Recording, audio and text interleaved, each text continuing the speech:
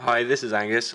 I just listened to Suzuki Method, their new album called Native, and I haven't heard of them before. I just want to say that to start with, and their name obviously doesn't really conjure up any sort of distinct sound. And when I listened to them, I was a bit puzzled at first, which is it was quite nice, I suppose. I wasn't really sure what to think of it, so I sat back and I let the sort of album do its work, or the trying to figure out where the band was going. And like as I was listening, I started to get sort of like a creeping feeling, which is good. It sort of crept up on me as you relax and listen to the album a little bit more focused. You kind of, or at least I did, I got the feeling of sort of a live stage. The whole album is mixed up to sound boomy and echoey and almost vibrant throughout the sort of album. Their core sound is sort of a vibrant,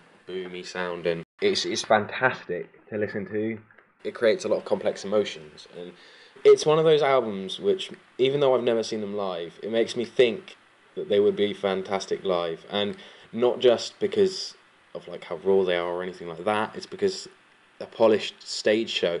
It sounds almost like you're stood in a crowd listening to them play on a big stage, basically, like a nighttime, a festival sort of headlining position. And that's a fantastic feeling to have when you're listening to an album, and that's definitely the core takeaway I got from this. Aside from that, the band themselves are they're quite poppy, and I like all that sort of stuff, and this is no exception. It's definitely sort of hit home with me in terms of it's a new style of pop music, because they have definitely focused on live but maintained a very poppy feel.